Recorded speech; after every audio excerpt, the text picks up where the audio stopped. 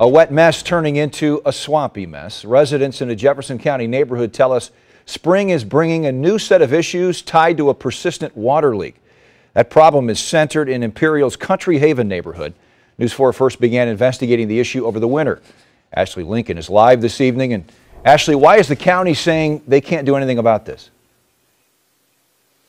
Well, Steve, today we actually found out that this entire neighborhood sits on top of a natural spring. Water has been continuing to seep through the ground. You can see the ripples of water going down the street right here. And residents say it's been a nightmare for them to deal with this, but both the county and the HOA tells us it's not much they can do. I am still dealing with the river in front of my house. Country Haven stream isn't from the weekend rain. My backyard is flooded. And now we know it's not a broken pipe. I'm tired of it. News 4 first began investigating the stream of water in January when it created ice patches. Now spring has sped up the flow of water. And I can't even cut the grass. There's just so much water coming down through there. Since our January report, Jefferson County Public Works discovered Country Haven sits atop a natural spring. And because this is private property, the county says they cannot fix this problem. I've tried to fix the problem, but there's just so much water. Now the responsibility falls on the homeowners association.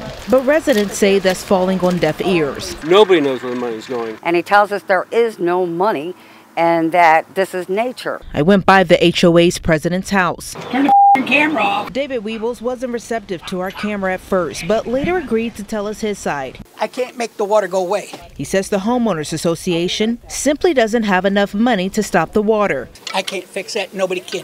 It's not like it's a broken pipe. Weebles says at best the association has $15,000 on hand. If I had $1 million, I could not stop that water. It's just frustrating, and I don't know what to do. We're about to move out of this subdivision.